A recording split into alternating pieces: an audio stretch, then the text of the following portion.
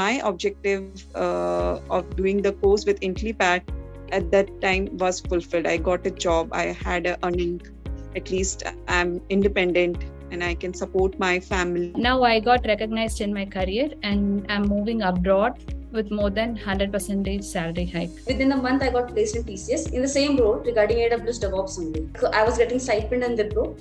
And from there, when I came to TCS, I got almost like 150% of hike in my salary. So that salary hike is like 50%. Like from my previous company to this company, 50% there is a increase in my hike. And I got one more good offer from one more startup called as ThinkBridge.